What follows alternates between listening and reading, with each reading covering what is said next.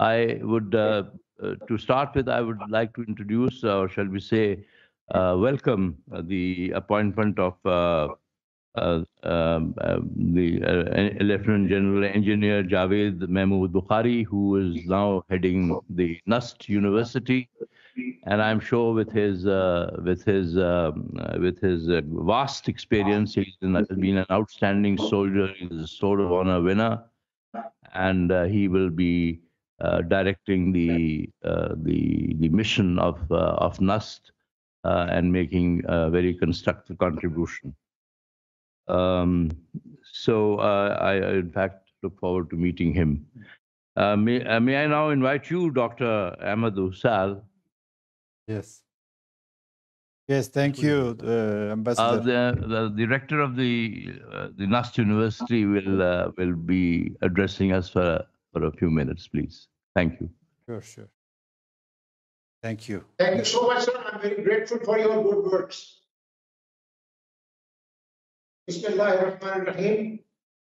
Dr. Ahmed Aslan, President ORSAM, Ambassador Riaz Khokhar, former Foreign Secretary of Pakistan, Dr. Hassan Khan, Director General NIPS, eminent speakers of today's webinar, respected dignitaries and experts from Turkey and Pakistan, ladies and gentlemen, Assalamu alaikum and hoş geldiniz. Hoş bulduk. Sağ olun. I'm considering myself privileged to have got this opportunity to talk to you all. And I would like to start by expressing my gratitude to the ORSAM Institute of Policy Studies for this joint webinar. I also wish to thank all the experts in Turkey and Pakistan who have taken out the time to be with us today. Ladies and gentlemen, as rightly pointed out by Khokhar Sahab, the Middle East in general and the region in particular are of special significance to both Turkey and Pakistan, owing to long-standing economic, religious, and diplomatic complementarities. Indeed, what happens in the Middle East impacts the geopolitics of the surrounding region in complex and non-linear ways. We see that multiple conflicts in the region have collectively stunted its immense potential for growth and development. The traditional inability of major countries in the region to work together has also proved to be a sticking point and prevents pooling of regional strategic and developmental resources. The Middle East has not experienced the kind of regional integration that has turned the European Union and Southeast Asia into the economic powerhouses of the world. Unfortunately, ladies and gentlemen, the growth trajectory of certain countries in the region, like Iraq and Syria, has been irrevocably undermined by a combination of conflict and terrorism, and also the consequent external interventions with serious spillover in the region. It is also a disturbing reality that comprehensive inter-Islamic coordination, consultation, and cooperation is beset with serious challenges and conflicting perceptions. It is therefore natural that result-oriented multilateralism remains elusive. Despite this general absence of comprehensive regional cooperation, states have achieved economic growth, development, and modernization. However, moving from individual growth to shared prosperity and common development is a challenge that needs to be collectively tackled. I feel that the nature of coming regional challenges like conflict management and diffusion, youth bulge, volatile oil prices, climate change, and above all, the management of outside pressures and interferences can call for a collective approach in order to keep the Middle East secure and stable. In this regard, Pakistan supports any meaningful dialogue between regional constituents aimed at broadening cooperation and peaceful resolution of differences. Because a peaceful, stable, and secure Middle East means a great example next door for South Asian peace and stability. And without doubt, ladies and gentlemen, Turkey, our great brother nation, has exhibited a keen desire to follow and forward this agenda. Therefore, ladies and gentlemen, let's take this opportunity to ponder these shared interests. I once again thank the experts for participating in this joint webinar. With very best wishes for all of you, we look forward to interesting, meaningful, and mutually rewarding discourse. Thank you so much, ladies and gentlemen.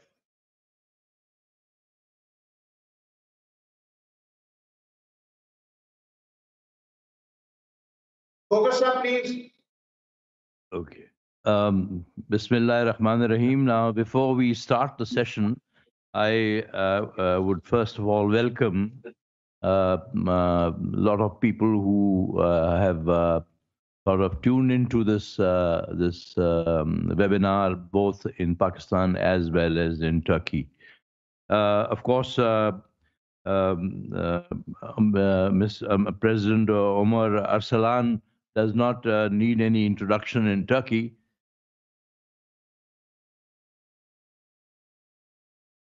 Oh, sorry. Sorry if I apologize. President ORSAM, Dr. Ahmed Osal does not really need any introduction in Turkey, but certainly for a lot of Pakistanis who have tuned in, I'd like to say and tell them that Dr. Ahmed Osal is a political sociologist and studied in Arab affairs and Turkish Arab relations. Apart from that, he has been in the Middle East Technical University Special Sociology Department, and he's received his master's and doctoral degree in Southern Illinois University. Previously, he was teaching at the Dampul Pinar and Marmar universities. Currently, he is teaching in Istanbul University International Department. I welcome Dr. Ahmed Osal, President of ORSAM, to deliver his remarks. And we are delighted to, and we are looking forward to your presentation. Thank you very much, Mr. Ambassador. And I also greet Bismillah ar-Rahman ar-Rahim awalan yani. Hocam, your mic is off. Ahmet Hocam, your mic is off. My mic, somebody close my mic, looks like. Bismillah ar-Rahman ar-Rahim. I greet all valuable, respectable participants, especially starting with Ambassador Riaz and also the president of the university. I am also glad to work with as ORSAM as our team. Also, we are glad to work with the brotherly, sisterly country Pakistan and also the Institute of Policy Studies. We have a very long historical ties. You know, Turks moved westward. They established Selçuklu and then Ottoman Empire. Some other Turks also moved southward all the way to the Indian subcontinent and also spread Islam and good relations. We have very strong historical ties and cultural ties together.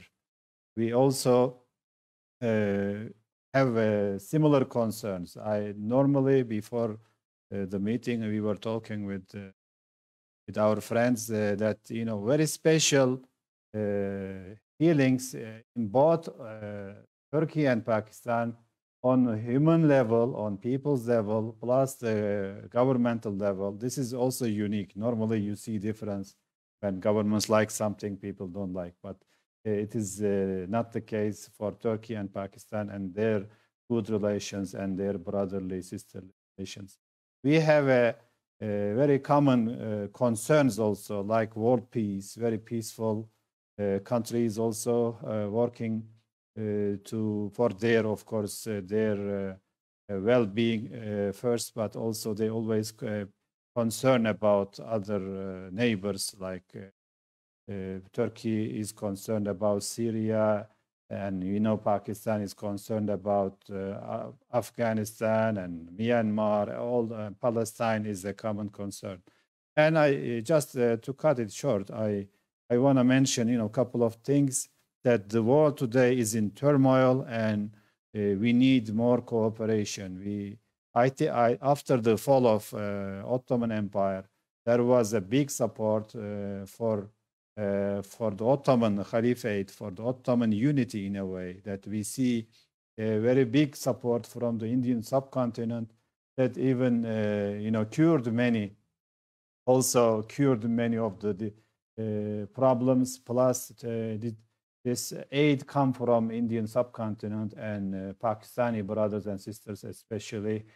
Also did not let the Turks of Anatolia and the Muslims did not being colonized because of that. So it was so critical that we appreciate these strong ties. And we also realized that Ottoman Empire was more than the administrative territories that was uniting the whole Muslim ummah. And today, as I said, the world is in turmoil and we need more cooperation. After the Ottoman Empire, of course, the colonization destroyed and disrupted many of the good potentials of the Muslim countries like Pakistan and the Gulf region. And they created kind of dependencies. They always caused either terror or even like political instability, economic crisis and military coups that come after that. And all these conflicts, they pit the Muslim countries against each other. I know Pakistan has good relations with both Iran and Pakistan, Iran and Saudi Arabia. Turkey is trying to do the same, but we are more in the eye of the storm in Turkey. We are in the region. I mean, Turkey is more relevant to the conflict. So even though we don't take sides, but they push us to take some stance, but we are trying to stay away from sectarianism. We are stay away from also regional conflicts, because these regional conflicts also make us very weak. We need to be united to be strong, but these conflicts unfortunately make us weak. And especially the Gulf conflict, the Gulf siege on Qatar was meaningless, for example, and it did not help the Gulf countries. It did not help also the neighbors, also like Pakistan and Turkey. We didn't support it, even though we had good relations with Qatar more, but we didn't support this siege and conflict in the region. So we need more cooperation. We need also pay attention to what's going on. There is some kind of room for optimism that came with the Gulf normalization between Saudi Arabia and Qatar. I think things get better, and we wish that also. They start dialogue with Iran mostly. These conflicts, doesn't help anyone. They just keep us busy and weaker. So we have to work on it. And Pakistan and Turkey can contribute to this world peace, even also the Palestinian cause that is also neglected and is a sad story. And I want to mention, along with diplomatic ties are working very, very well between the two countries, but we need to improve also civil society relations, cultural relations between two countries. I always mention, like after English, to my students, I am saying Urdu is the most common language in one of the most common language in the world, is spoken more than 1 billion and understood more than 1 billion people. And as a second language, I always encourage my students to learn. And there are growing interest in public. There are, movies that's like Ertugrul and others that's also creating cultural ties. We need to do more on this one. Academic relations also. This event is one of its kind and is very important. We can improve this academic relations further with other topics. Like today we are discussing Gulf region and normalization in the Gulf region, but we can discuss, and we can also kind of establish a common understanding in all these events. And there is, I think, a hope, and there's room for this, and there is need for this. And we know there are many groups that's like Fethullah Gülen group is working like proxy group for American hegemony, and we have PKK, you have other radical groups, etc., that's destabilizing the region. We have to, depend on our own forces, not like guided forces, that also you are aware of it very well. So this is the beginning. Inshallah, we will have very constructive relations and cooperations in the future. Turkey and Pakistan and their people they always feel very, very good toward each other, and we need to strengthen that. But knowledge is the key. Knowledge is power. We have to increase the knowledge about each other. Turkey and Pakistan, I know Pakistanis are a little bit more interested than the Turkish people, but we are also trying to increase this interest. But this is also Pakistan's job, and we can help in that, to understand, to introduce or to make people know about Pakistani, history, culture, and common culture, etc. So we are, just in the beginning, and we can do more. And I appreciate the time, and again, very happy to be with you today. And inshallah, we have a fruitful discussion for Turkish and Pakistani relations, as well as its relevance to the Gulf region. Thank you very much.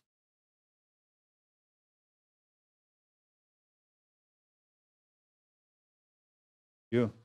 Your directions that you have laid down for subsequent speakers about how Turkey and Pakistan can help improve the situation in the Gulf region and bring about genuine normalization, not normalization that may have been, shall we say, pressurized by certain forces from outside. I think another important aspect would be how to see that, how do we see the great power intervention in the region, particularly the United States. Russia has also been very active. And this in itself has been causing some concerns. Clearly now China is a country which is emerging very rapidly and has very strong links with Turkey and has very strong links with Pakistan. And I think they are now also making great efforts to have very strong economic relations with China. May I now invite my very dear friend, Mr. Ambassador Javed Hafeez, who has been in the Pakistan Foreign Service for many, many years, and his expertise is in the Middle East. He has served in several Arab countries, and he also now speaks on several Arab television networks.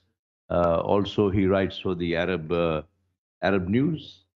So he's a very familiar figure, not only in Pakistan but also in the Middle East. I especially want to emphasize that he has been a very dear colleague, and during my time at the Foreign Ministry, he made outstanding contribution in our policy making. So I would like to invite Ambassador Hafeez, Javed Hafeez, to make his presentation.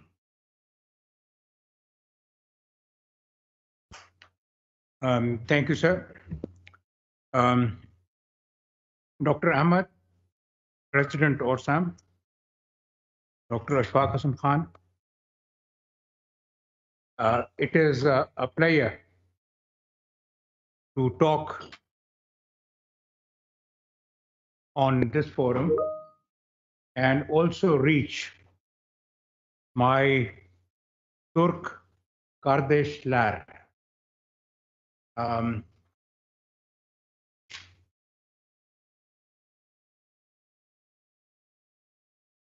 Now, the topic today, the subject that we're going to discuss is normalization in the Gulf as seen by Turkey and Pakistan. Before coming to the topic, I would just like to highlight what Pakistan means to the Gulf and why Gulf is important for us. Now, we've had centuries old, even much before the creation of Pakistan, commercial as well as spiritual relations with this region, which is next door. To highlight our geographic proximity, I'd like to point to the distance from the port of Gwadar to the port of Muscat.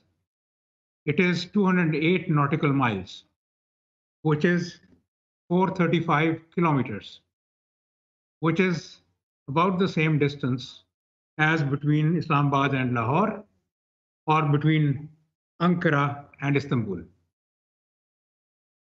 So we live in the same region. We send a large number of pilgrims every year to the Holy Lands. We have 5 million Pakistani workers in the Gulf. The total number of Pakistanis abroad is 8 million, and out of these, 5 million are in the Gulf. The remittances sent by these Pakistanis back home constitute 60% of the total remittances and have increased in 2020. They were in the vicinity of 20. So we received about $16 billion in 1 year from the Gulf countries alone.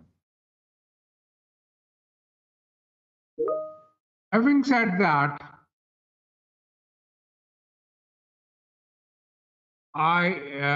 Pakistan has had, as I said, the spiritual relationship is not only with Kingdom of Saudi Arabia, but also with Iraq and Iran. We've had a very close defense cooperation with these countries when their armed forces were in a nascent stage. Another side field that I want to highlight is the maritime security cooperation between the two sides, because this area has huge energy resources. Maritime security is very, very important, because 20% of the world oil exports pass through the Hormuz Strait every day. Pakistan Navy has had a long tradition of cooperating and training the GCC navies. In a few days, we're going to have a big naval exercise called Aman 21, in which some of the Gulf countries, USA, Russia, China, it's an international, it's a big exercise of 45 countries.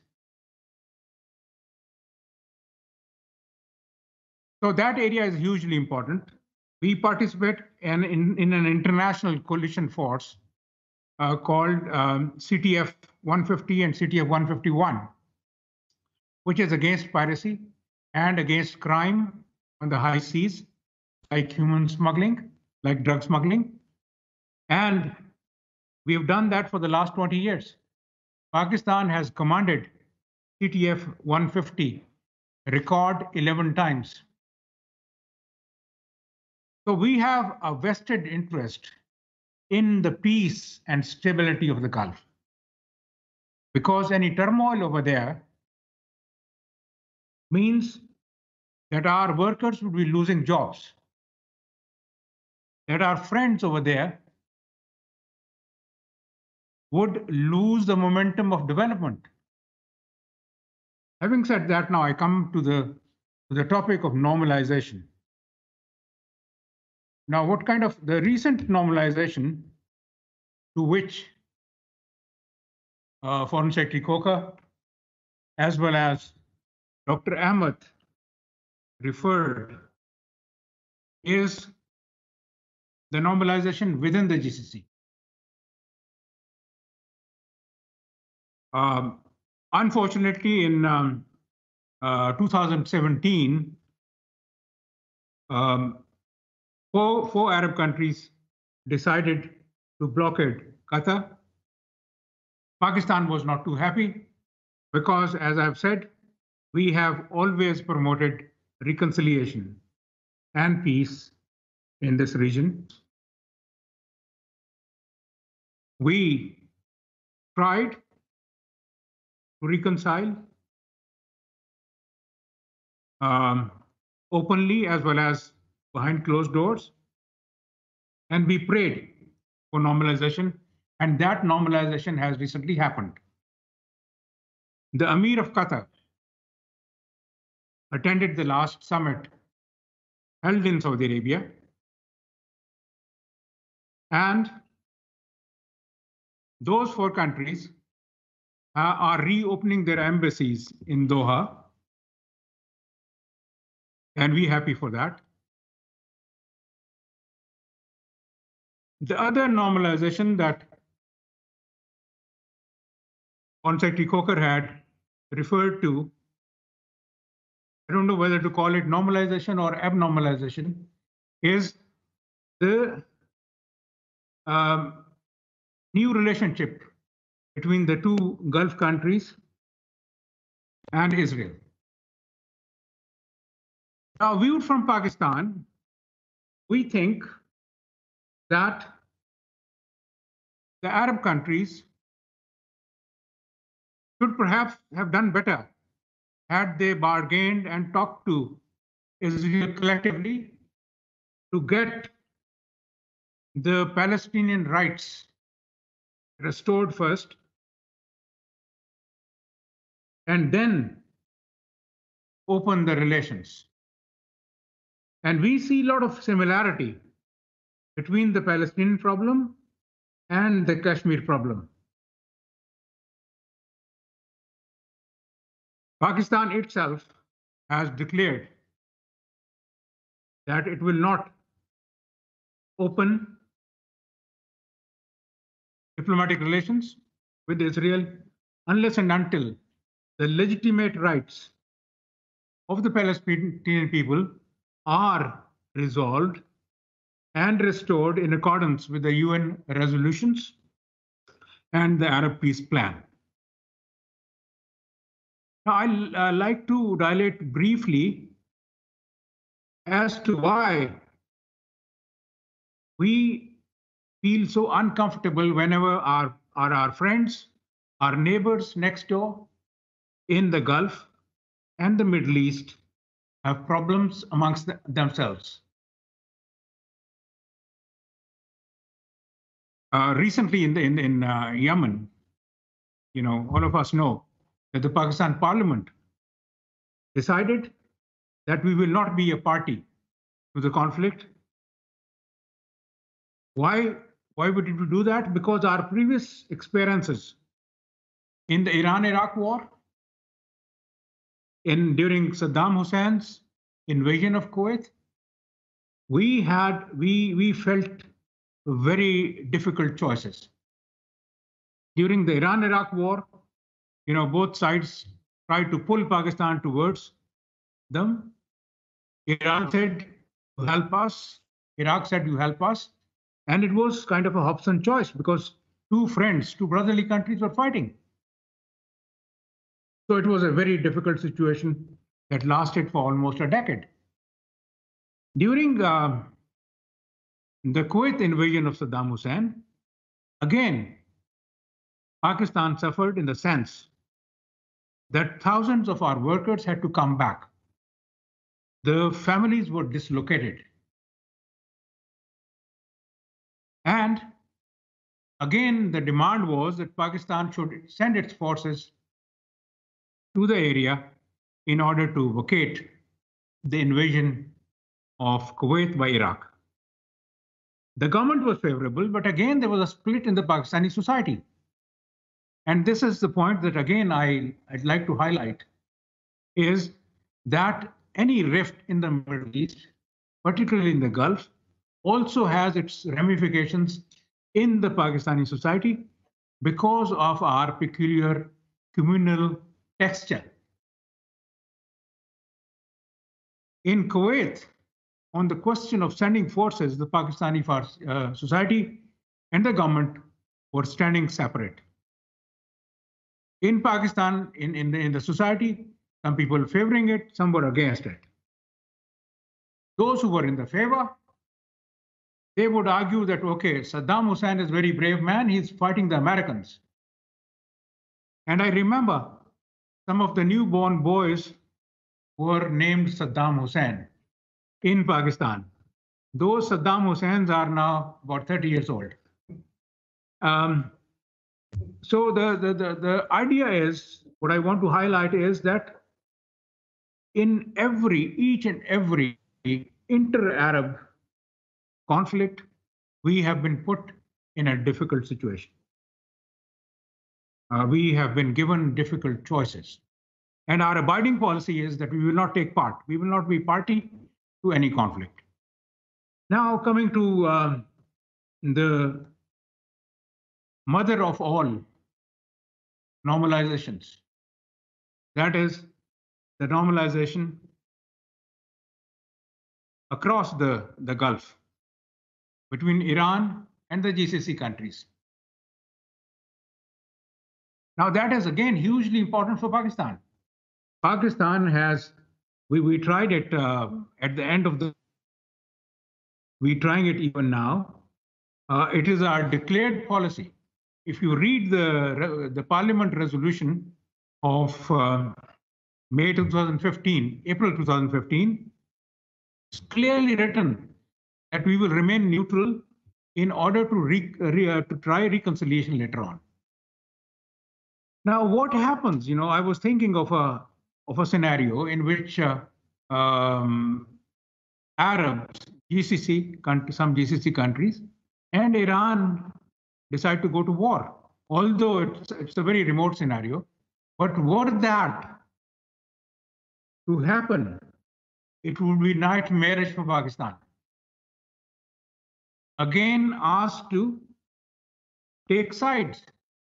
It will be nightmarish for Pakistan because the situation today is even more complicated. We are living in an era in which the concept of war has changed. It is no more a conventional war. It is a war of narratives, propaganda, sabotage, and things are much more complicated. Now, in the ultimate nightmare, if in some kind of a scenario pushed to the wall, some Arab countries decide to invite Israel to come to their help, what would happen? What would Pakistan do? What would be our choices? Again, very, very difficult. That is why we have always worked and prayed for amity, for friendship, for cooperation within the Arabs and within the Islamic world. And that is why I think we are meeting today to ponder over those ideas. I will stop there and leave, some space, some things to be discussed in Q&A. Thank you, sir. Thank you, Ambassador Javed Hafeez, for a very interesting and a fascinating account of the situation, especially the emphasis that you have laid on why Gulf countries are of importance to Pakistan, and I think that's a very, very relevant point. A point that he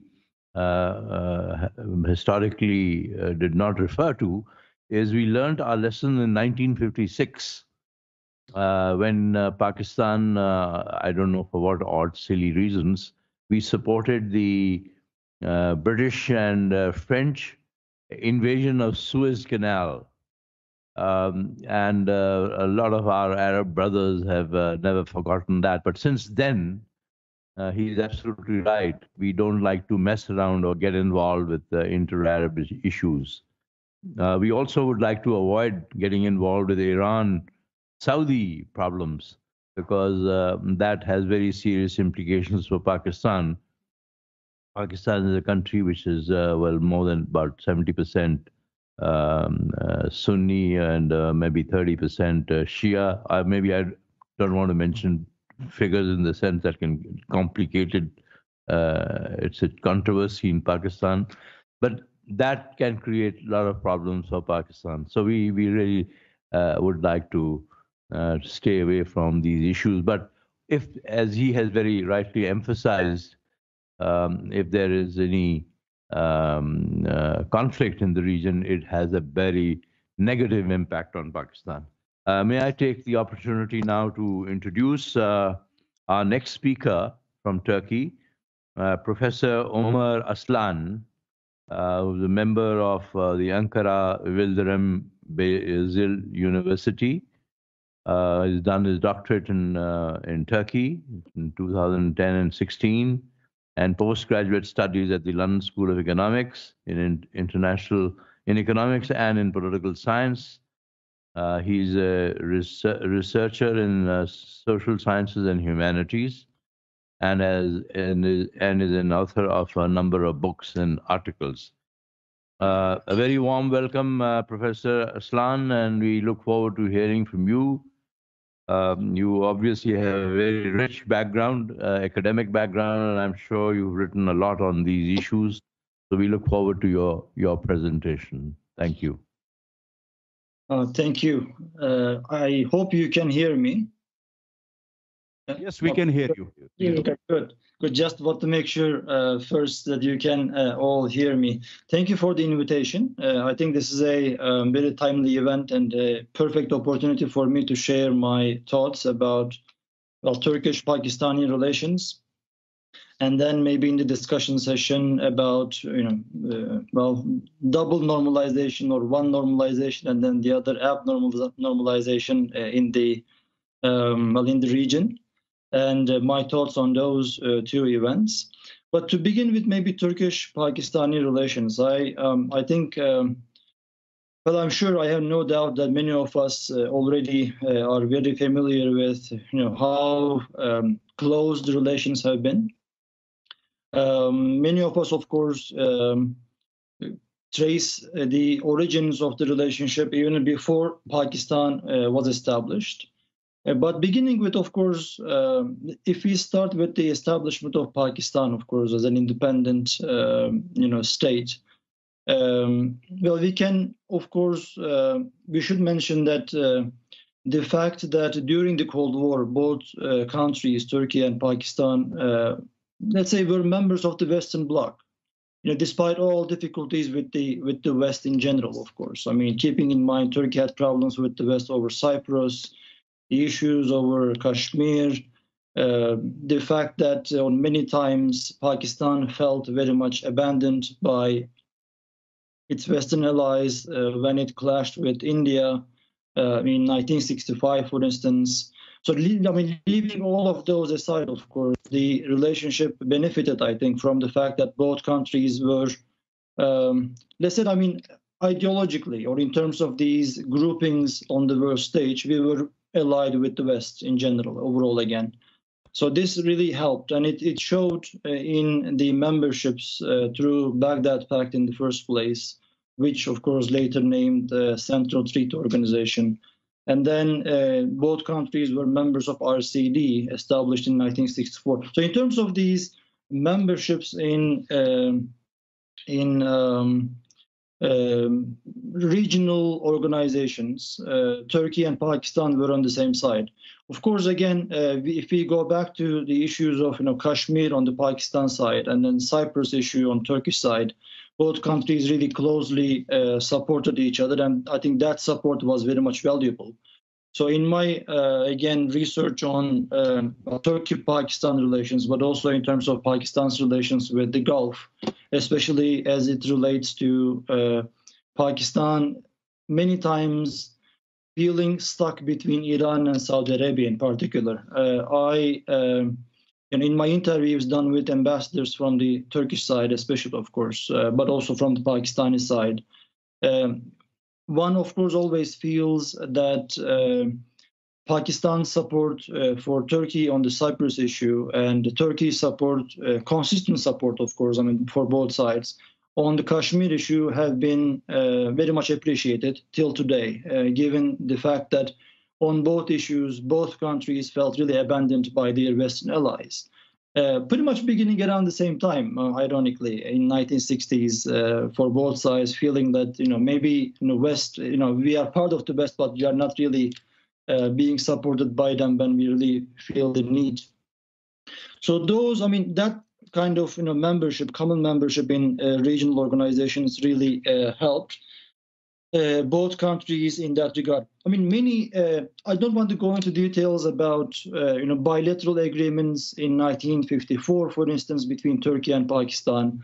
And then many efforts that went on, for instance, one was, I think, in mid-1980s. Turkey and Pakistan really felt that, politically relations were very good, militarily also good, because again, we were members in the same organizations, but culturally and economically, I think relations were kind of lagging behind.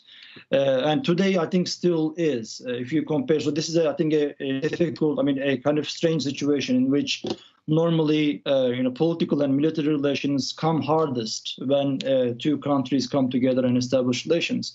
And then cultural relations are the starting point usually. But in Turkish-Pakistan relations, of course, that doesn't mean that culturally people-to-people relations are not bad. But there is much room to improve on that place, I think, on that area, on that field, when you compare it to, I think, military and political relations.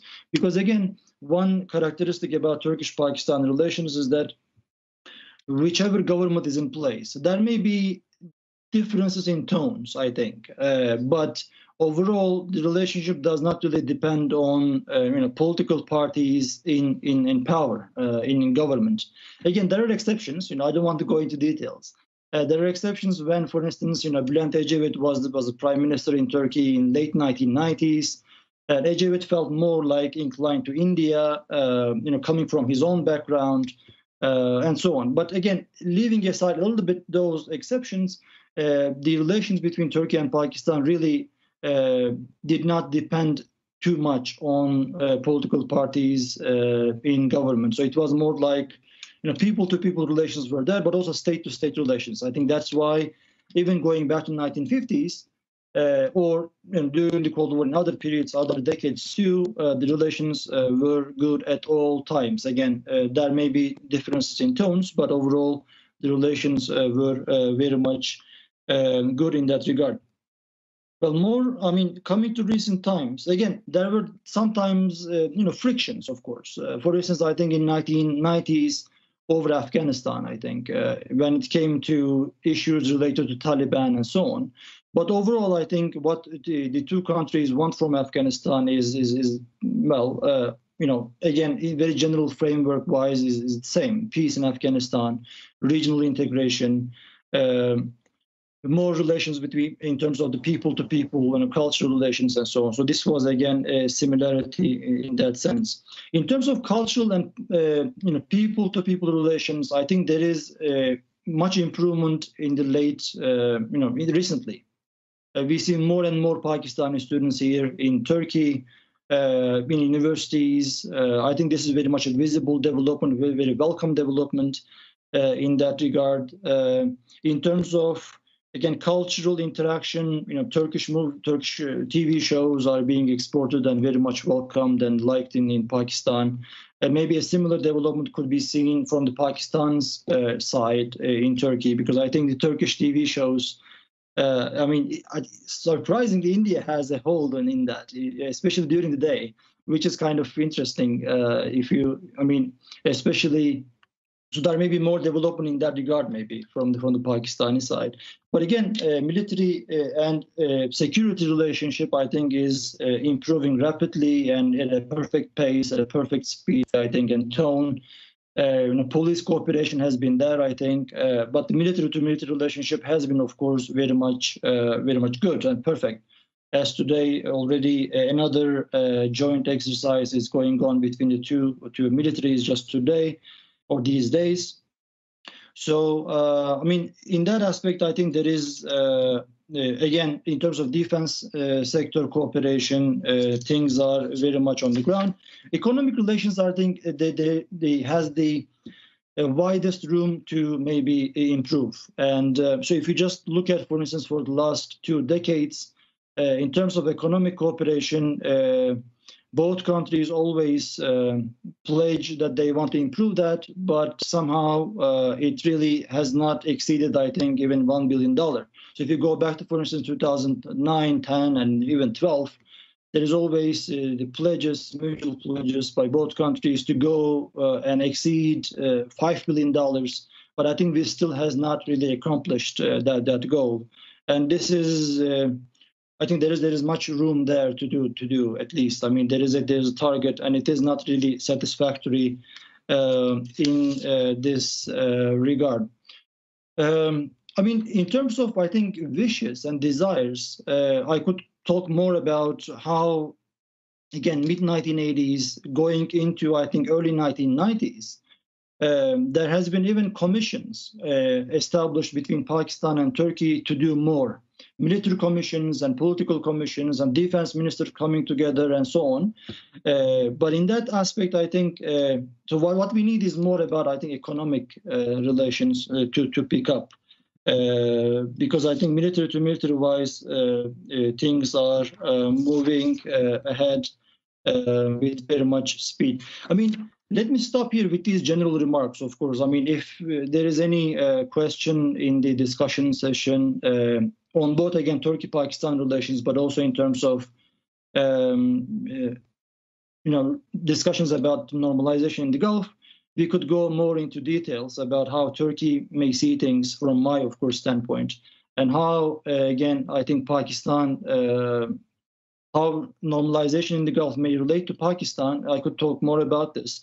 But again, general framework-wise is these are the things that I could talk about, But again, there is many more things to go into detail about.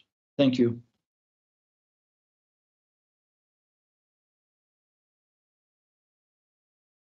Thank you very much. Professor Aslan, for your presentation on Pakistan-Turkish relations. Let me tell you, in my introduction, I had emphasized that our hearts beat together. Maybe our minds also work together.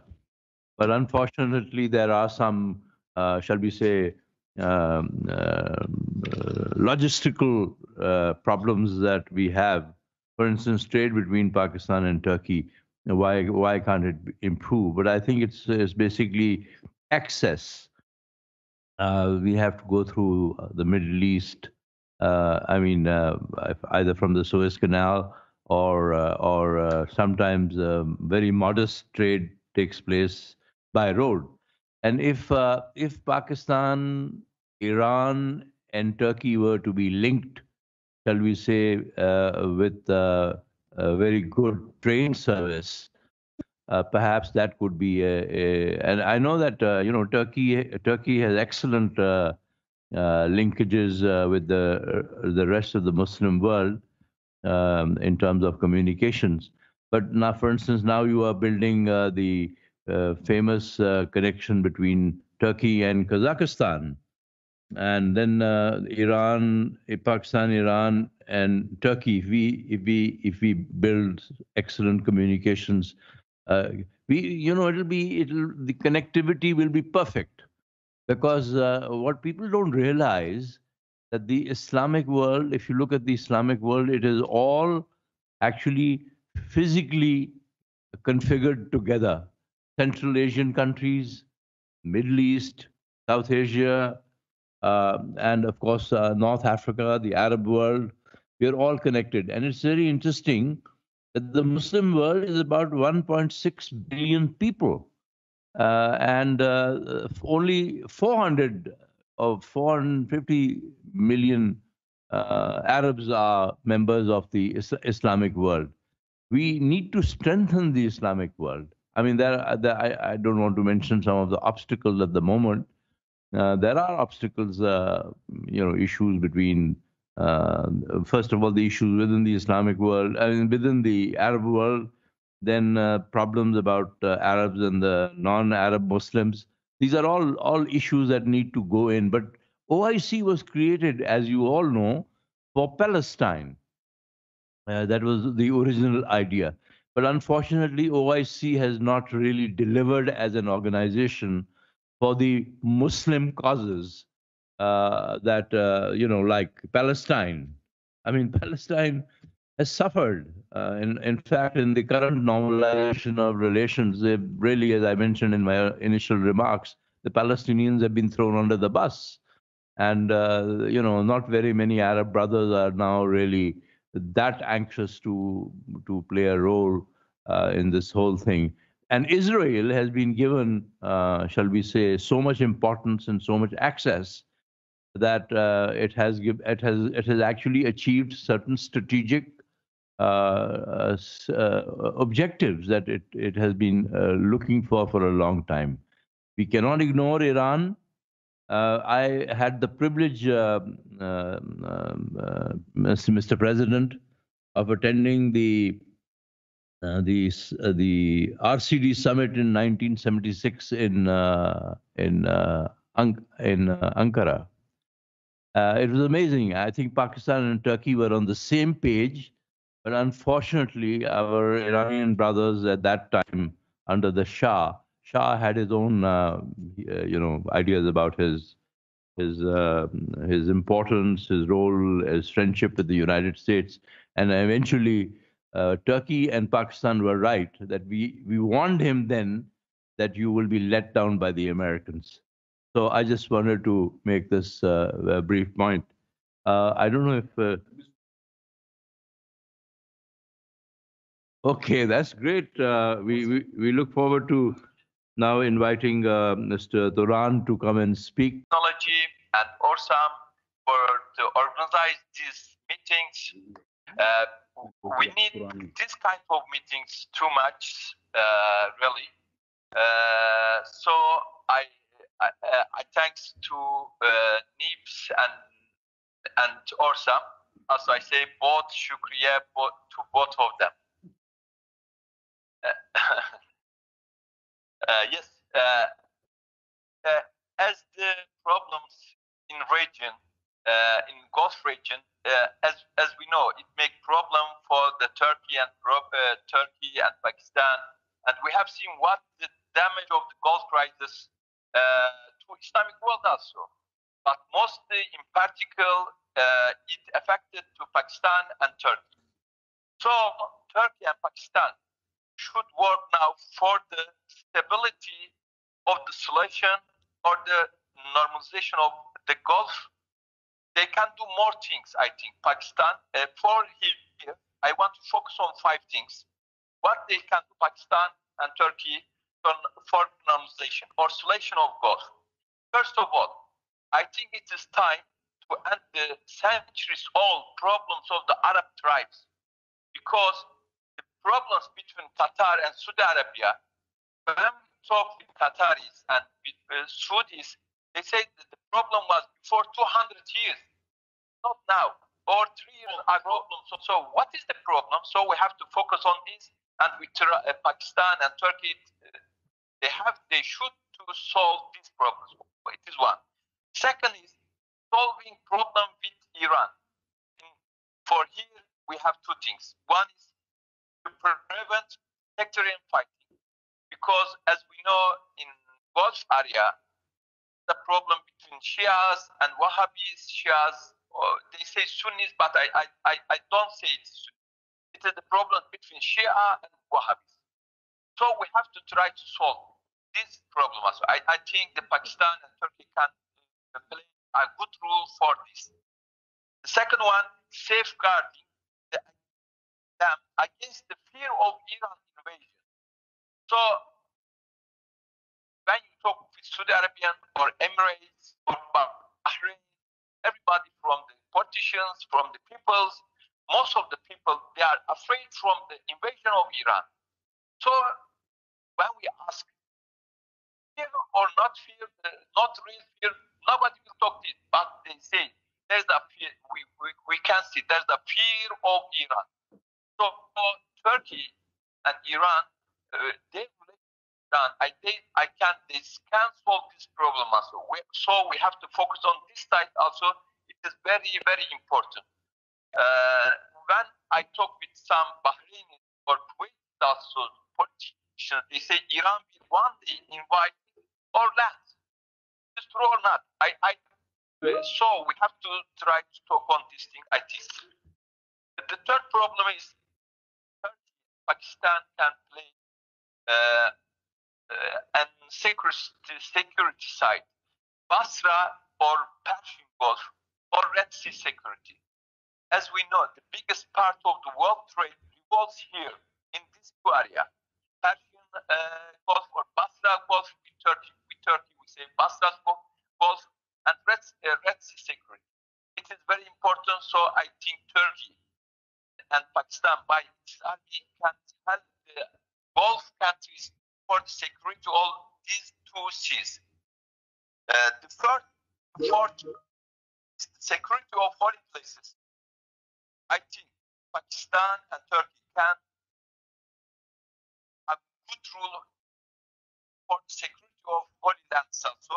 It must support against the Western struggle in these places. And then lastly, I think Pakistan and Turkey should be a member of the Gulf Cooperation Council. So by this, when they be member of the council, maybe they can help them solve most of the security things. This is things I want to focus on them, but there are many things to talk. But on the phone, really, I can hear what I am going to talking, what I am talking, and what I am listening. Problem. So I will leave here. Thanks for everybody.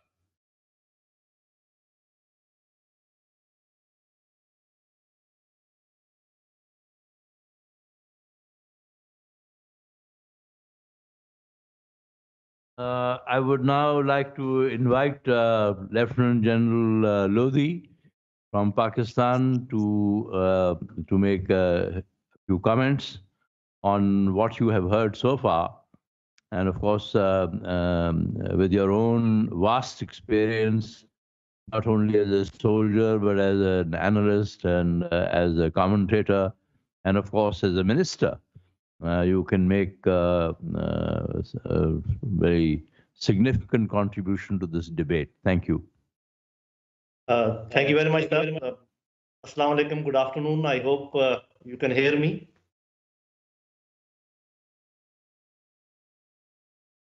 Am I audible? Oh, very, very good. Yes. Thank you very much. So first of all, I think all credit to NEST for arranging such an important webinar, and then trying to bring these two brotherly countries together, also keeping in mind the situation in the Gulf. I only have to make one or 2 points. One is about the relationship between Turkey and Pakistan. People keep on assigning various reasons that why these two countries are very dear to each other, why the people-to-people affinities there. They give ethnic reasons, they give reasons of Khilafat movement and other things. But in my opinion, there is something special about these two peoples. I don't know. You must have heard about love at first sight. You must have heard about love without any reason. So I think this affinity between the Turks and Pakistanis, but we may not be understanding that what future has, what the nature has planned as far as our future is concerned. I leave it here. We must understand one thing, and I'm sure that we all understand that, but probably we are a bit shy of discussing it. I will put before all the participants that when we talk of normalcy in a region or a relationship between various countries, we need to keep in mind that which are the powers that are controlling the world, controlling the politics, controlling the economy, controlling the relationship, and pursuing their own interests. That is very important to understand. Powers keep on talking about peace, their desire of peace in the region, peace in the Gulf, peace in South Asia, peace elsewhere. But let us think for a moment that if there is peace all along the globe, how will they sell their arms? And how will they control the regimes, which they have to, because to further their own interests? So we need to keep that thing in mind. And they have, the powers, the world power, they do not only have political power and military power and economic power. The most cutting edge power of today is their power to manage the perceptions of the people. And that is the biggest thing that we have to defend ourselves against. They keep, working on the minds of people of the region or on the minds of the leadership, where they try to create apprehensions against each other. And we also know that, the term false flag operations, doing something, A doing something against B, and actually then the C is the actual proponent, and such like things. I don't have to go into details. So unless and until we can also calculate the interest of the big powers in the region, whether they would like this Middle East to be a peaceful region, why would they like it? Whether they would like Turkey and Pakistan and other countries to get closer, why would they like it? And within this whole cobweb, we have to make a space for ourselves. I think these were the only 2 points which I wanted to make. One, that the affinity between Turkey and Pakistan is natural and beyond a normal understanding. And secondly, that we need to understand that which other powers are operating to create misperceptions, apprehensions.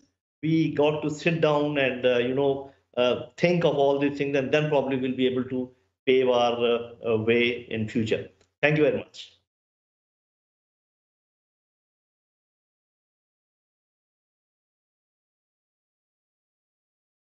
Now invite Mr. Umar, who's a guest, and he works with a British think tank called RUSI, and is also well known to, has been in touch with ORSAM, I think, in terms of his research work, etc.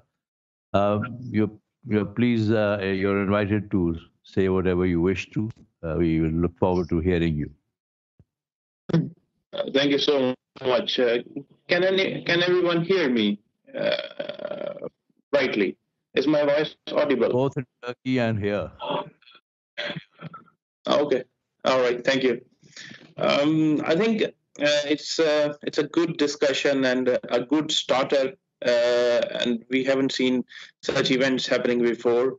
So intelligentsia and public servants on both sides need to understand both countries much more, and also our respective political paradigms, our respective political interests and limitations need to be also contextualized for audiences on both sides, and that's a problem which I think often cloud the judgments on both sides of both countries' elites. And I think we should be a bit realistic in terms of how Pakistan and Turkey's engagement with Gulf, how it is proceeding and how it can go on. We need to understand that right now the Gulf, there has been a normalization, but still the divide has not been completely eradicated within the Gulf region, and clearly Saudi Arabia, UAE, Bahrain alongside Egypt are on one side. Qatar had been on the other side, while Kuwait and Oman tried to play a balancing act. And we have to keep this in mind as well, that Pakistan came under strong pressure from Saudi Arabia when it wanted to join the Kuala Lumpur summit in Malaysia, which was jointly initiated by Malaysia, Turkey, and Pakistan. And then Pakistan had to move out of that summit. And the other thing is, of course, Pakistan's massive economic dependence upon the Gulf, and particularly upon Saudi Arabia. And the third thing is that, which is a very critical factor, and I don't see how much it is being appreciated within Pakistani political and security circles, that Pakistan's traditional security bonds with Saudi Arabia, or you can say security leverage vis-a-vis Saudi Arabia, is becoming weaker and weaker by every passing day. So in future, it would be difficult for Pakistan to use that particular factor to balance out its ties with Saudi Arabia, as has been evident in the past, in the last episode, where Pakistan and Saudi ties got a bit got into a rough patch. On the Turkey issue, I think Pakistan and Turkey, it's a very interesting relationship where both countries, they don't really have any strategic clash of their own. Pakistan supports Turkey's stance on Cyprus, and generally within Turkey's broader neighborhood, Pakistan supports its stance. And Turkey has been backing Pakistan's political interests within its own region, although we can say that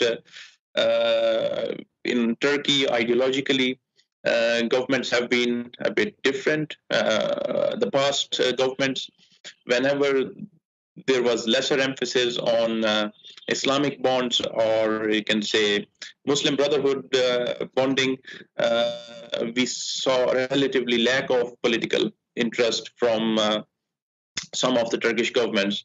But definitely under the current government, building stronger ties with Pakistan has been a recurring theme, and it has been very interesting that through different governments in Pakistan, the bonds with Turkey and the Turkish state have only been strengthened.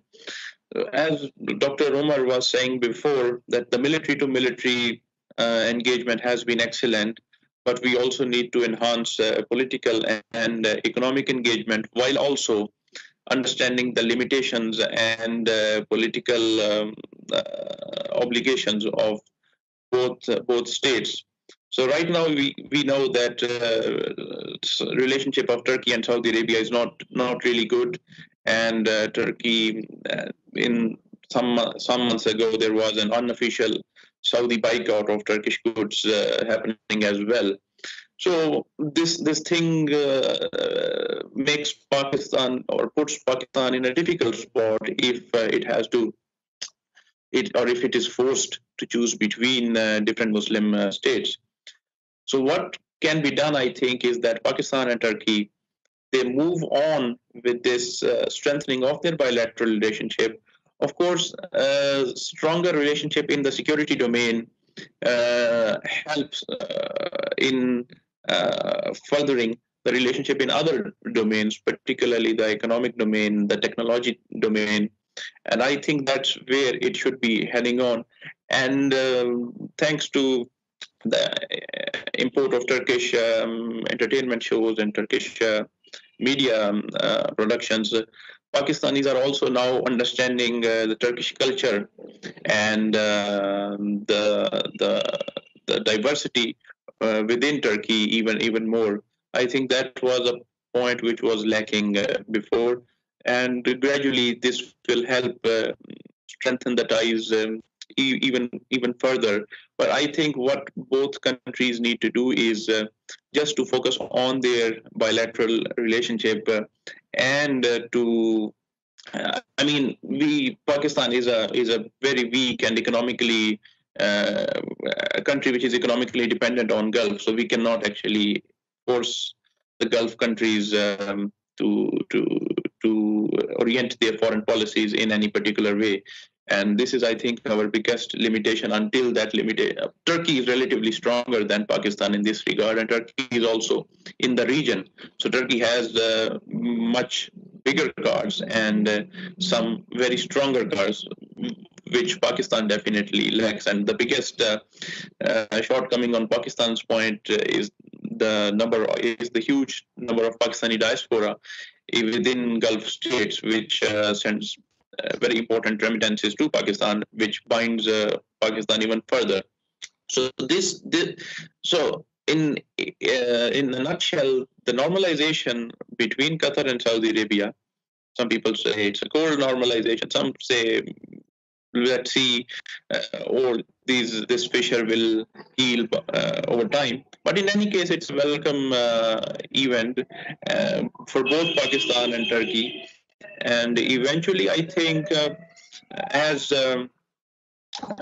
America puts more emphasis on countering or encircling China and backs out of the Middle East and particularly the countries in the Gulf region, they would also acknowledge that maybe they need to have stronger interaction and engagement with other regional powers and other powers that have become more prominent on the global stage and not simply on a US determined and US dominant political and hegemonic order for the region. And I hope there are more such events between the two sides, between Pakistan and Turkey, and we both sides understand each other's political perspective and each other's political objectives within the Middle East, within South Asia, and within generally in the broader international system more and more. So thank you so much for inviting me.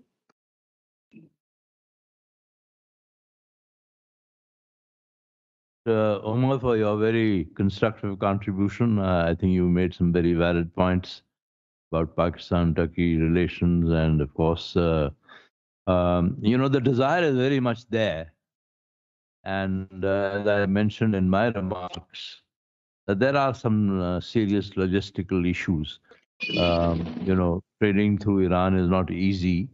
That's really a real link, road link and train link is very, very, it's still not, it's not the way it should be. I think just imagine if we had fast trains between Pakistan and Turkey, perhaps more trade could be facilitated. Otherwise, it's logistically, we have to go through the Suez and all sorts of issues. But the desire is very much there, and we both support each other in all our core problems. Pakistan supports Turkey blindly, and Turkey supports Pakistan blindly, and we have no strategic misunderstandings on any score. And we look forward one day to a time when Turkey and Pakistan can cooperate in the Middle East in a constructive way. It's just that we don't want to do it. It's that some of our Arab friends have certain reservations, and I hope this misunderstood. May I now invite President of ORSAM to make some additional remarks that he wishes to say. Yes, thank you very much. I want to appreciate comments, and especially want to thank Omar Karim for mediating this meeting. Also, very valuable remarks about Gulf relations with Pakistan and Turkey. I want to mention on the both academic field that as universities, I am teaching at the Istanbul University. Also, I have very good connection. The connections as center also personally with academics in Turkey. And we know Pakistan is very strong on the medical field as well as Turkey. And we can cooperate on that. IT is another dimension. Technology, I know many, even some Pakistanis now began to serve in Turkish universities. I hear them. I know a lot of university rectors, presidents also. We can mediate as ORSAM or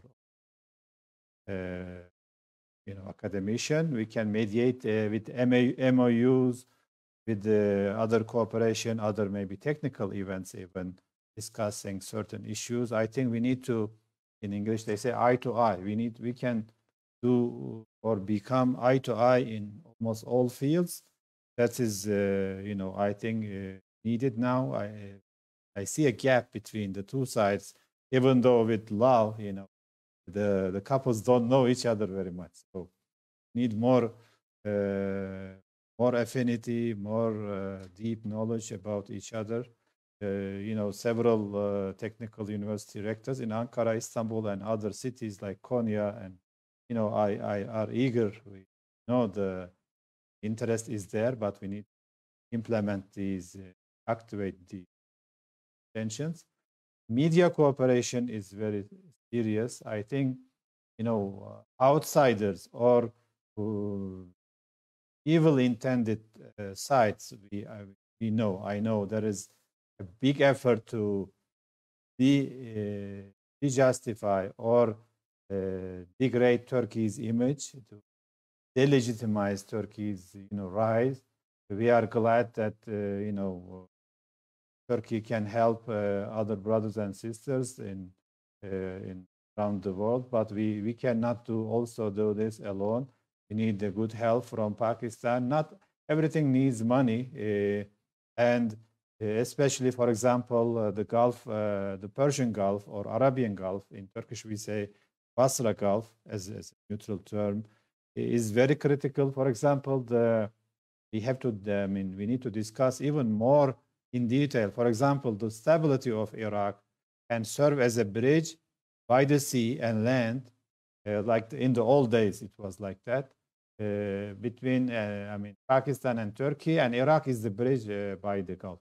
So along with the Gulf security, I think the stability and other betterment of Iraq is key for all of us. There are other issues maybe we think of. The initial thought was to discuss for this meeting also to discuss tourism, the tourism potential. We know there are more tourism potential, and that can help. Dr. Turan, he knows a lot about Pakistan. He sometimes tweets about it, and very good potential for Pakistan to attract tourists from Turkey and vice versa. So we have a good potential.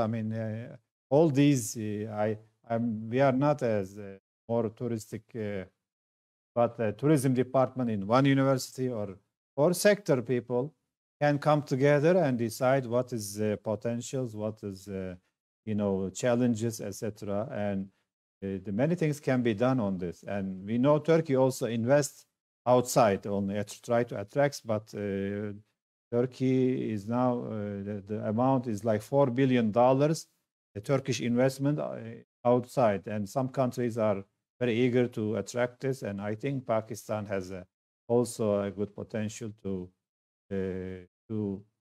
attract some of the Turkish investment outside and can help a lot. So these are my topics, and I personally also feel strongly about Pakistan and the well-being.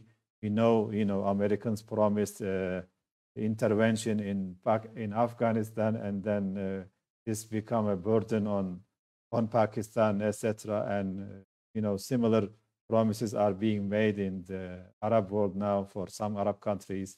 But we know, if we don't cooperate, the people of the region, if they don't cooperate, America or China or Russia or others, European Union, they are not gonna help us particularly. We can cooperate with them, but we have to cure our problems ourselves. We have to, join hands in this regard. And I think there is a big potential in all levels, especially the academic cooperation. Thank you again for this good meeting and for the good contribution as the organizer, our partner organizer also.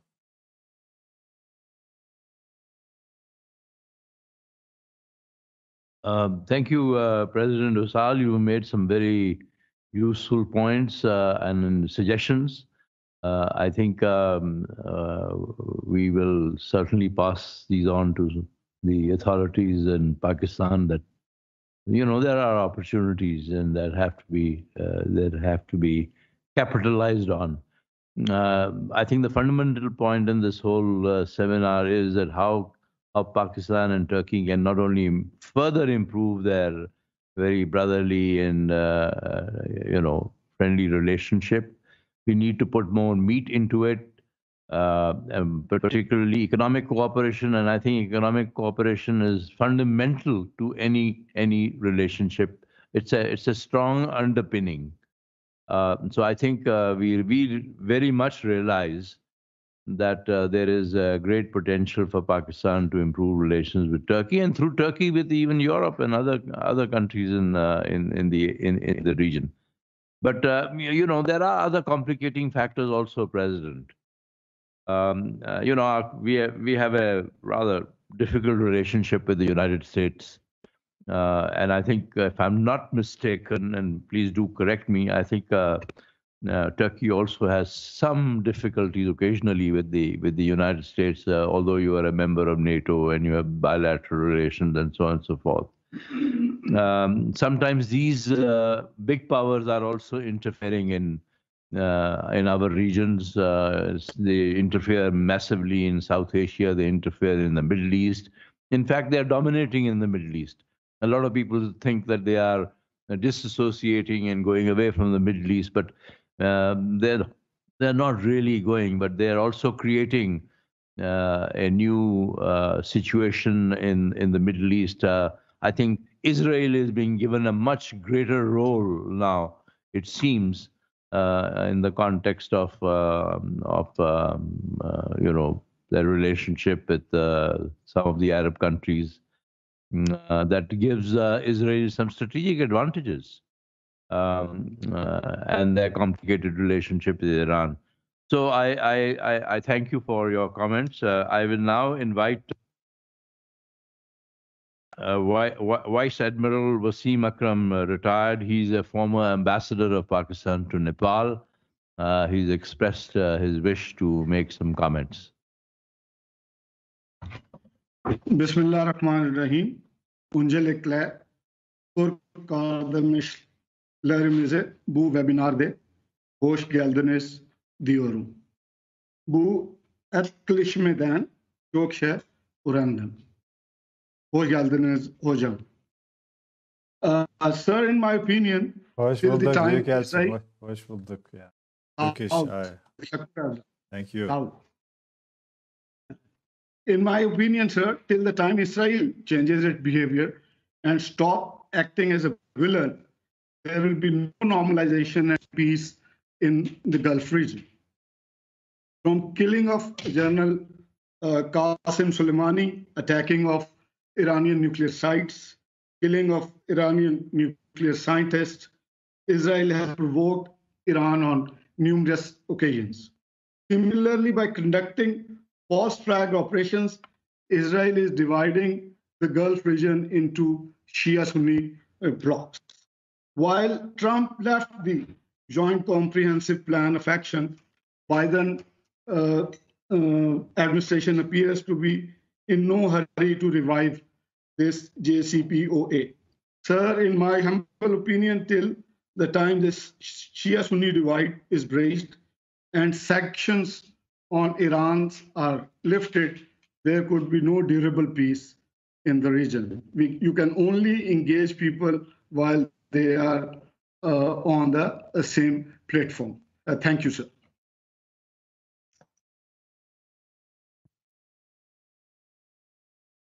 Thank you very much, Admiral Saab, for your remarks. Very useful, very constructive. I now invite Mr. Ali Shah. He's the head of the research at NIPS, which is the think tank that is organizing this particular webinar. And Dr. Ali is a very serious research worker. He's recently come out with a book, and it's something that is a book worth reading. And he has worked very hard. His research has been very solid. So Ali, please make your comments. Thank you very much, sir, for your kind introduction. I think a lot of value has already been added. I would just like to mention a core area of potential collaboration and cooperation between Pakistan and Turkey.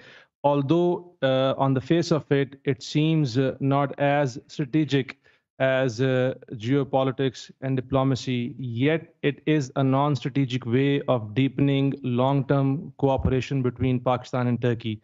And that area is that of intense science diplomacy and S&T cooperation between Turkey and Pakistan.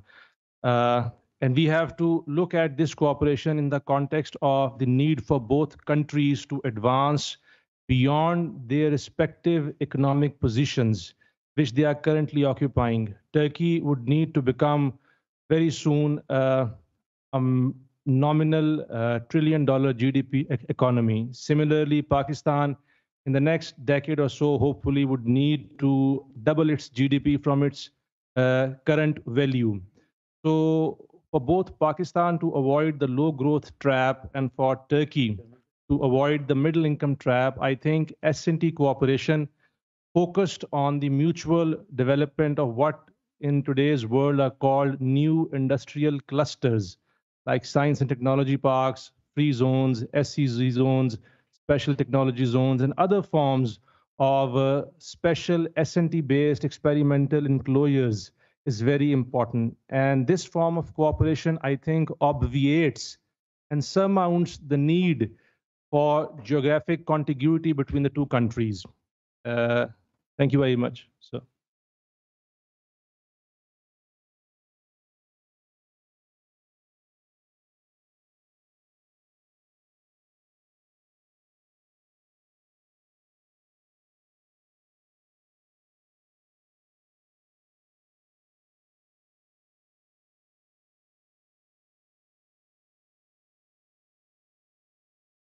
I now invite Dr. Moyadedid to make his comments, please. Thank you very much. First of all, sir, my deep appreciation for this event, very rich in quality and very well required. They say that, love endures only when lovers love many things together and not merely each other. This saying or whatever, is very much applicable to the relationship between Turkey and Pakistan. Economics, culture, and people-to-people contact in the modern days are the essence of the relationship between the countries. Whereas there is no doubt, actually, this the mutual love is embedded into the DNAs of both countries. So that is there. But if we want to sustain it for our mutual benefit, then we have to cooperate in meaningful ways. Otherwise, what happens is that there will be nothing substantial, or very little that will be substantial between the relationship of the two countries. India is, gaining grounds because of its economic power, diplomatic power, and cultural power in Turkey. Not to kind of belittle in any way the supreme relationship that exists between the two countries, but I'm talking about the dynamics of the relationship and the space that is available to us in the long term inside Turkey, and also the space of Turkish brotherhood inside Pakistan. If we wanted to continue and to grow, I think we have to cooperate in meaningful ways, S&T, in other things that we can. And similarly, we look inside Turkey that what is it that we can, benefit from there.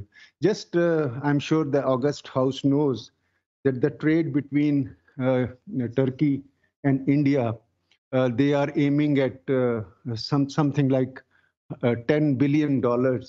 And in 2023, they are, aiming to a whooping figure of $20 billion. And in 2019, the figure is quite close to $10 billion between the two countries. And the trade balance is in favor of India because Turkey is importing lots of things, about $7 billion, $6 to $7 billion per annum from India. We can look at those areas. And I'm sure that in Turkey, the willingness that whatever they import from India, if in case we can do that to offer those things or build those capabilities, I rest assured that the willingness on their part to substitute Pakistan instead of India is always will be very much there. And also their cooperation in science and technology, in space, between India and Turkey. We need to build our prowess in these things. And so there was this nano satellite that was built by one of the Turkish universities, and that was put into the orbit by Indian systems in 2009 and all that.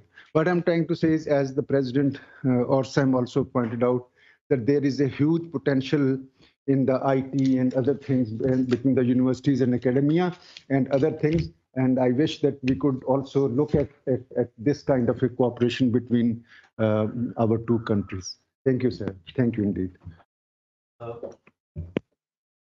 Before I invite Dr. Ashfaq Ahmed Khan, who's the head of this institute that is organizing this webinar, I would like to invite my Turkish friends, brothers, if they have any question in mind that you need to ask our Pakistani participants. If there is any particular question or any issue that you want us to focus on, I think we'd be very happy to do that. Dr. Saab?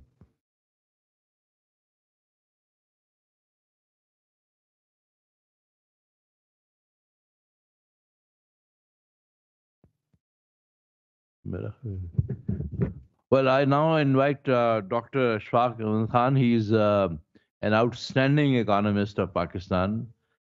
He has served in the government in very important positions. He's now the head of the dean of the institute and the business school, and is a very, shall we say, brave and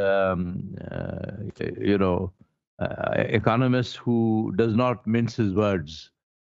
I think his comments on on our cooperation, his comments on the region, and of course Pakistan's own economy. They are treated with great respect. So I now ask Dr. Ishfaq to. Good afternoon, Turkey, and good afternoon, Pakistan. My name is Ismail Sara. I'm an assistant professor of international relations, and I'm a senior fellow at ORSAM. I focus on Iranian foreign policy. We are meeting today to discuss the current state of relations between Pakistan, Turkey, and Gulf states. But Pakistan into an interesting position between Iran and Saudi Arabia. As you know, Iran and Saudi Arabia are geostrategic competitors, not only in the Middle East, but increasingly of region South Asia. Is certainly in that area, Afghanistan and Pakistan. For 7 decades, Iranian-Pakistani relations have mixed elements of both competitions and cooperation. Tensions arise from the bilateral disputes, rivalry for regional influence, different postures toward the United States, or the sectarian divide between majority Sunni Pakistan and Shia Iran. But the two states have also cooperated in fields that are of strategic interest to the United States, including military assistance, nuclear proliferation, and support for militants that pose a threat to U.S. interest in West Asia. The new Pakistani government, led by Prime Minister Imran Khan, confronted economic challenges. The government sought additional sources of financial assistance from Saudi Arabia and United Arab Emirates, among others. Saudi Prince Mohammed bin Salman visited Pakistan to finalize agreement on new projects in the energy sector and other areas. $20 billion Saudi investment in Pakistan's economy to match the scale of China, Islamabad's principal ally. Pakistani military cooperation with Saudi Arabia has also remained strong. Actually, the depending relationship between Pakistan and the Gulf states comes at a period of high tension between Saudi Arabia and Iran. I want to ask Mr. Ambassador as speaker, how will Pakistan navigate the Saudi Arabia-Iran rivalry on Pakistan? Thank you for listening to me. Thank you for asking this very delicate question. It's we want to help, but while sometimes out of courtesy, both sides express their desire that Pakistan should mediate. But when it actually comes to it, we don't really mediate because it's a very complicated thing. We try and facilitate, but so far I don't think we have really made any significant contribution towards this complicated strategic adversarial relationship between Turkey, between Iran and Saudi Arabia. The world is divided on this issue, and sometimes big powers also interfere in this. Many aspects of Pakistan-Iran relations that we want to develop are sometimes a victim of American pressures. So, sanctions and so on and so forth. But by and large, you mediate between parties only if you are genuinely invited and they genuinely want the mediation to take place. But if it is perfunctory and if it's more, out of diplomatic politeness, they normally doesn't make much sense.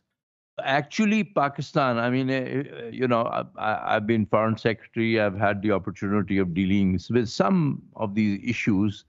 We try not to burn our fingers because I think that is in the best interest of Pakistan.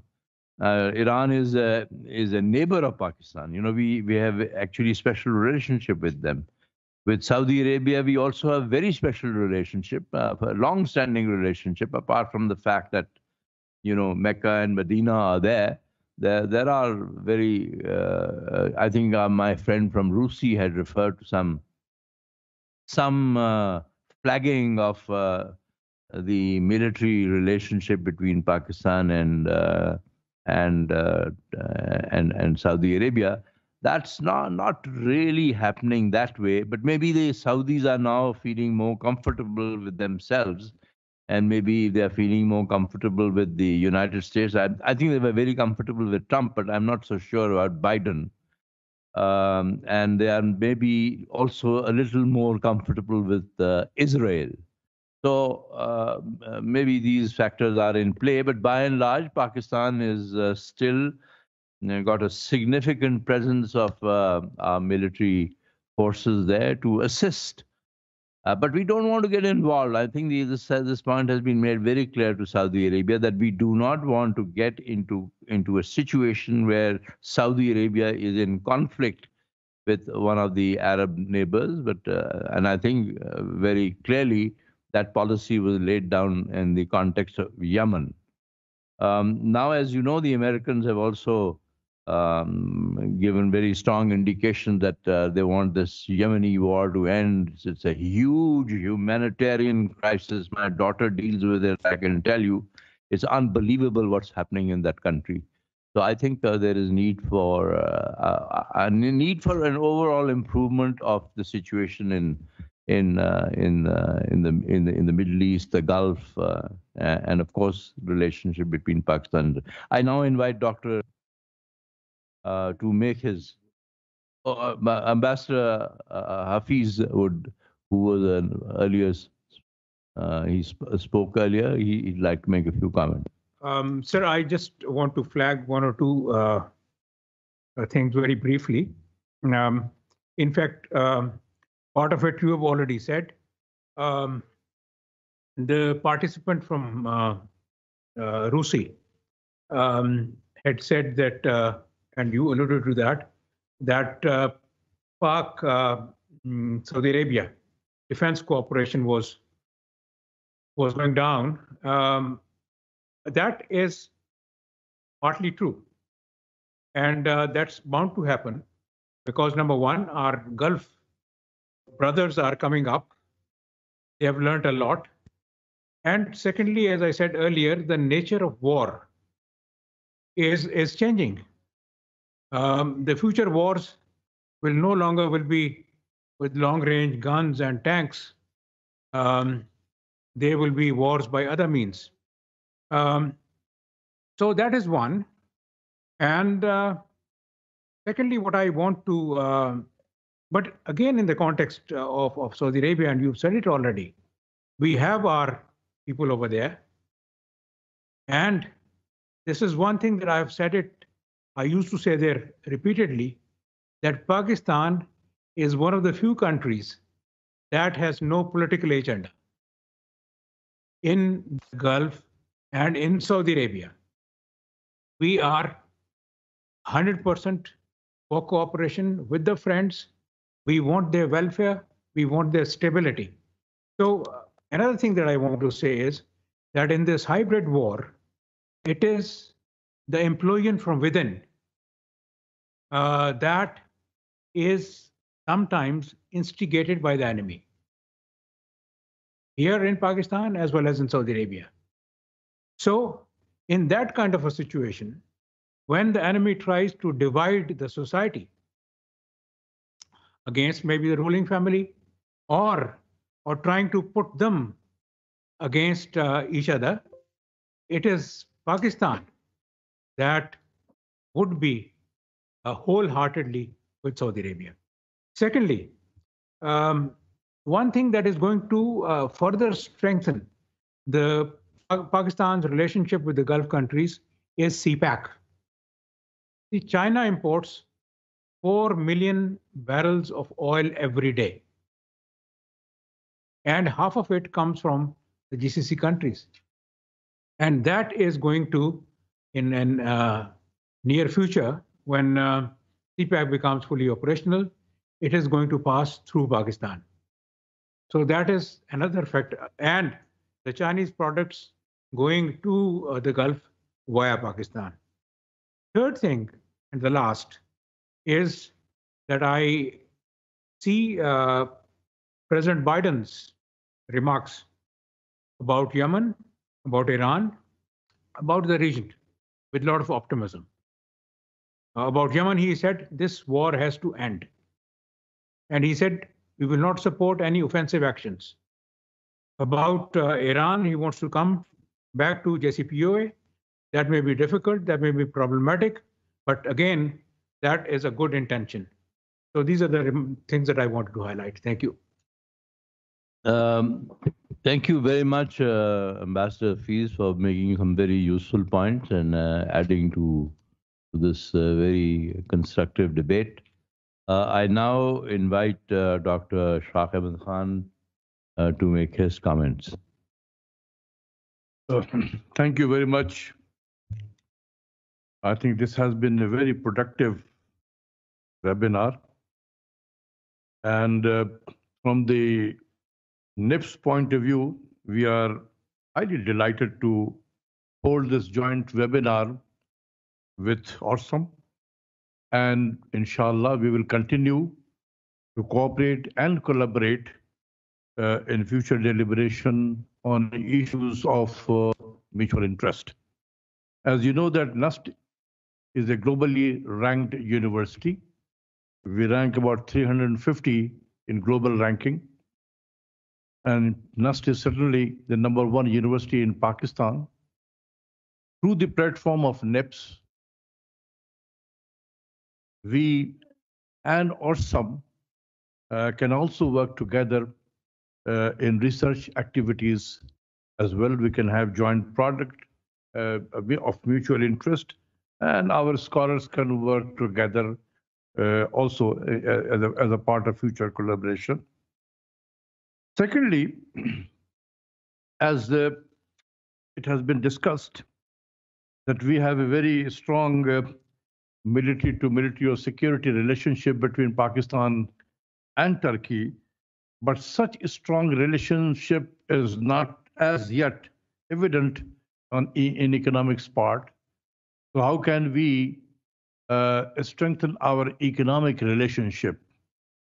Here, I would like to propose a few items, which this is just for your thinking and for future collaboration, that as you know, that Pakistan is part of the Belt and Road Initiative, and we have a China-Pakistan Economic Corridor, we call CPEC, which is a flagship program of China's Belt and Road Initiative. China and Pakistan Economic Corridor is not a bilateral initiative. It has a regional context as well. And in this perspective, China is establishing its economic relations with Iran. And we all know that they have signed some $400 billion worth of investment, which China intends to undertake in Iran, and wants to cement its economic relationship with Iran. We have very strong relationship with China on economic side. And I'm also aware of the fact that China and Turkey has also very strong economic linkages. So I am proposing that we have a RCD already existed in the past, Regional Cooperation and Development RCD between Pakistan, Iran, and Turkey. The time has come to revive that RCD, and CPEC can be integrated into through RCD. China, Pakistan, Iran, and Turkey can have a very strong economic bond or economic linkages, which will serve the economic interest of all the four countries. Later on, maybe some other countries can also join. So I just wants to throw this to raise this issue to our friend in ORSAM, that is there any thinking on your side to have a strong cooperation, economic cooperation between China, Iran, Pakistan, and Turkey? 2-3 years ago, I think, I made a presentation in Istanbul, and I presented my paper exactly on this topic. And our Turkish friend, they said that yes, they are also thinking in that line. So I don't know whether the ORSAM has some work in making to undertake such type of thing. This will have a great economic linkages and cooperation between the four countries. So I leave it to you, Mr. President, on think about this. And if that is the case, then NIPS and ORSAM can undertake projects and work together. So thank you very much, sir, from my side. Thank you, Dr. Ishfaq, for your very valuable comments on the prospects of economic cooperation between China and Pakistan, Iran, and Turkey. Let me just, I referred to this RCD summit of 1976, and two leaders of Pakistan and Turkey were in complete agreement on this issue. But it was the Shah of Iran who was extremely reluctant. In fact, the point that Pakistan had made at that time was that we must, the three countries must industrialize by very close cooperation. In fact, even in military cooperation, even in military production of military equipment. Mr. Bhutto, I recall, made this proposal. And in fact, the summit at the end was not entirely pleasant.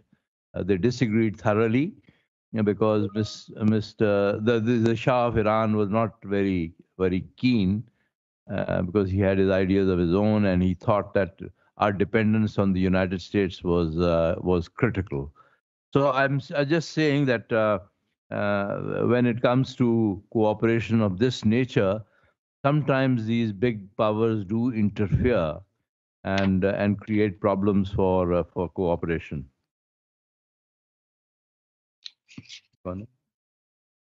May I now invite Mr. Khokhar from ORSAM to make his comment? Thank you, Rohan. Thank you, Mr. I would like to state that the Gulf reconciliation between Saudi Arabia and mainly Qatar, and also it included the United Arab Emirates and Bahrain, maybe, and it is an important step.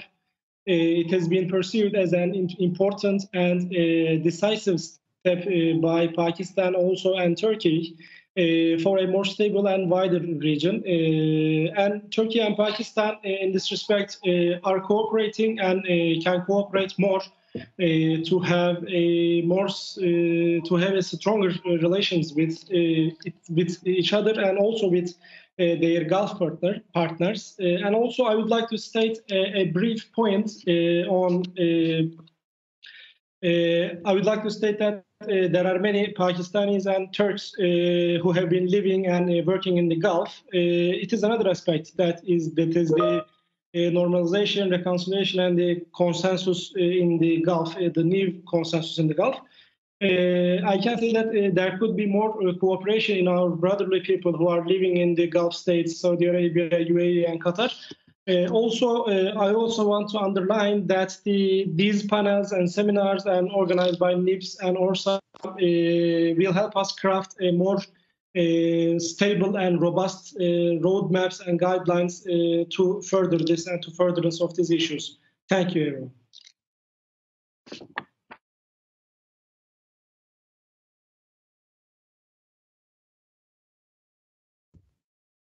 I think we've had a very useful discussion, and we all agree on 3 or 4 very critical points. One, of course, is Pakistan-Turkey relations, which I've always said were brotherly and friendly and flawless in most ways. But there is huge prospect, huge scope for further expansion of this relationship. Secondly, of course, we can think in terms of greater regional cooperation, which includes Iran. And I hope one day we can organize a webinar with our Iranian friends and our Turkish friends and see how we can move forward on some of the ideas that were mentioned by him. Thirdly, of course, we very much want to see peace and stability in the Middle East, peace and stability in the Gulf, because as it was mentioned earlier by Ambassador Hafeez, it has great impact on Pakistan. 5 million Pakistanis' livelihood depends on them. 5 million means really several million. If you count families, so it's a great contribution, and we certainly don't want to lose that. But then, it's also a question of countries' values and dignity and honor. And we certainly are not a country that wants to be pushed around by anybody. We value our respect, our dignity. And I think one very fundamental point is important here. A country which is not economically sound and economically stable and is not developing and progressing, I'm afraid, compromises its independence and sovereignty. When you have to go to other countries to ask for money to support the economy, then that's not a very not a very palatable approach. Then the country that gives you economic assistance is in a position to pressurize you and manipulate you. And we've had that terrible experience with the United States. I want to emphasize that.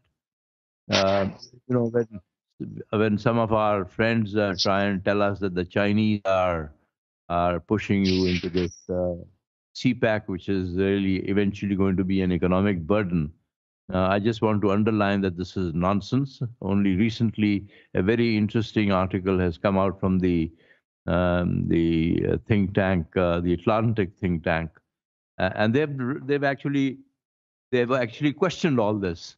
about this debt trap that the Chinese are laying. This is not true. And I tell you, I've been ambassador to China myself, and I've dealt with China for God knows from the time of Chairman Mao. I can tell you of not one occasion when the Chinese arm twisted Pakistan on any of the issues. So I think this is a very important factor. So lastly, we certainly, Turkey and Pakistan can also contribute if we are asked. We don't want to impose. We don't want to be overzealous in our approach to offer our services to our friends in the Middle East and in the Gulf, particularly in regard to either mediating or facilitating better understanding among them. We wish our Arab brothers well, and it's such a pleasure to have exchanged these views with our Turkish brothers. I hope we can do more of this in the future. President Usal, thank you very much.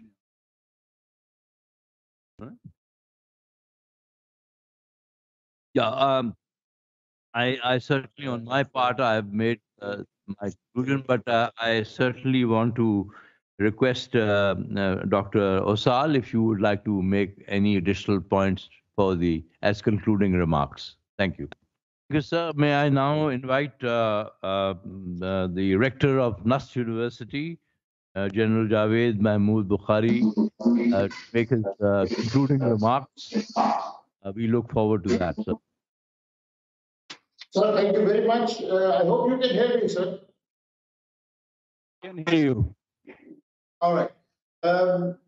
Extremely grateful. Personally, I'm very grateful to all the participants. We stand much wiser on some very critical issues to both Turkey and Pakistan. The discussion was very thought-provoking. I genuinely wish to extend my gratitude to Excellency Ambassador Riaz Khokhar for conducting the webinar so well. We are very grateful to you, sir. At NIPS, we owe you our gratitude for so many things that you do to us, especially for conducting this seminar so well. My compliments to all the participants once again. Thank you very much indeed.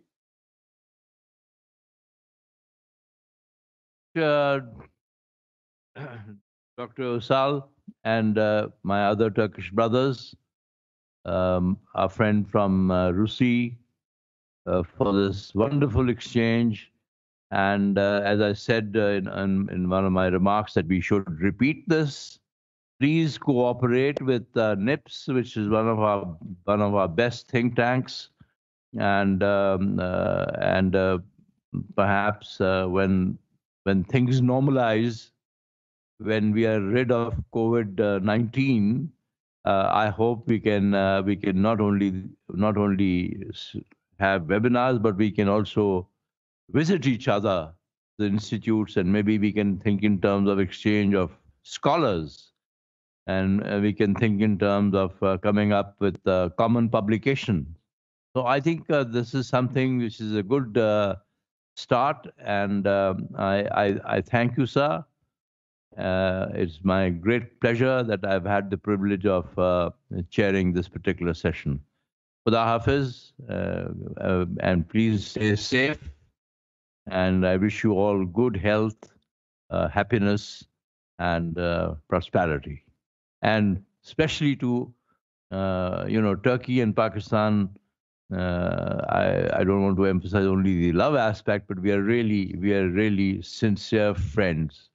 And I don't think you can find an example of this nature in the world. Thank you.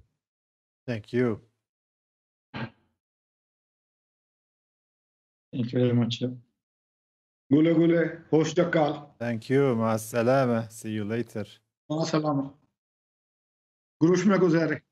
İyi günler. Görüşmek üzere. See you later next events.